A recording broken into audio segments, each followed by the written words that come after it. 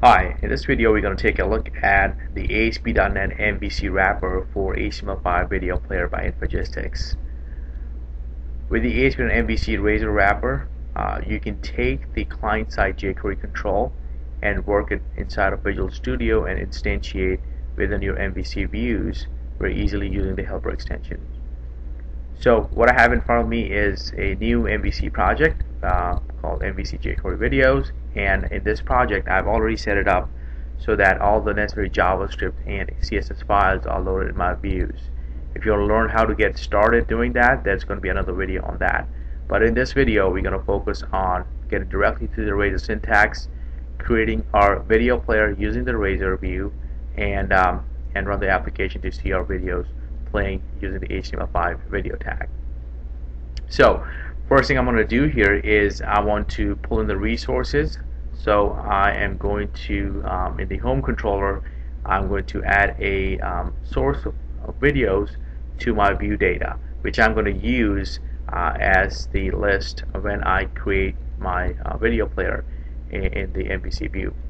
So I'm going to come here, I'm going to specify a list of string which is basically going to be my video sources. So I'm going to say video sources, and I'm going to create a new list as string, and I want to copy some of the videos, list of videos from my notepad directly in my code view. And these videos are actually hosted up on our website, so it's going to just, when I instantiate these videos in my video player, it's just going to pull in those videos with a specified format and play it accordingly. So once we have these videos as list, let's just store this data into my view data bag, and we'll call it video sources.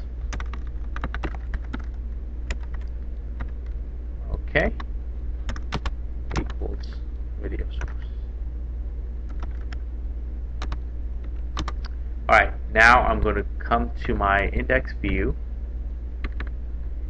and since it's already ready to go with the Infogistics helper method, I'm going to just start initializing the Razor syntax for it. So HTML Infogistics video player, and I can now start setting up properties on it. So dot sources, which is basically the list of sources that we just assigned in our controller, and we're going to pull that in. So view data and video sources as a list of string. Okay, so that's going to give us the different formats of videos. Now the reason why we need different formats here is because even though the HTML5 video tag is a standard, the different browsers have different requirements as far as the formats are concerned. So with these two different formats, we can now run the video on all the modern browsers, i.e. Firefox, Chrome, and Safari. And if one browser doesn't support a specific format, it's going to automatically look for other formats so that until it finds the format that it supports. So once we have that sources in our attached to the video player, let's set up some bookmarks. So I'm going to come here and assign some bookmarks to my video. And this is kind of a collection which uses lambda expressions, and you can use that to assign different collections. So here in this case we're setting up bookmarks for our video. So I'm going to do b.add bookmark and a title to it.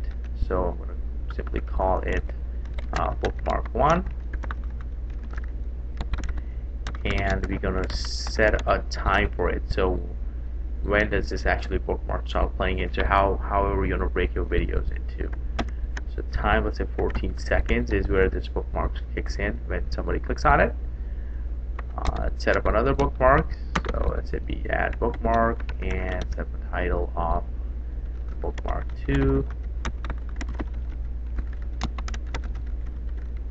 and similarly a time of, let's say, 46 seconds.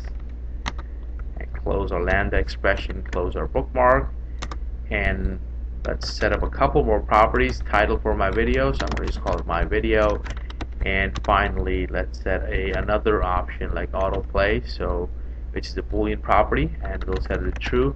And what it's going to do here is that it's going to start playing as soon as the video player is loaded on the client. And as a requirement for the Razor syntax, we need to call the render method, and what it does is it basically takes up all these settings and renders out our video player onto the client. And finally, let's close our Razor helper and run this application. So here we have our HTML5 video player in an ASP.NET MVC application, and we've initialized our video player using the Razor syntax in MVC3. It's full playing inside of the template itself. Here we have the bookmarks being set, bookmark 1 and bookmark 2, so I can skip to bookmark 2 if I wanted to. And we have all the video playing capabilities around the control, so if I can expand it to the full screen or restore it back, volume control, play and pause buttons.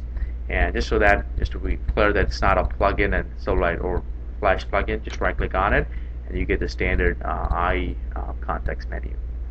So in this video I just showed you how you can use the new HTML5 video player in the MVC using the Razor syntax. Thanks for watching. Infragistics. On the web at infragistics.com.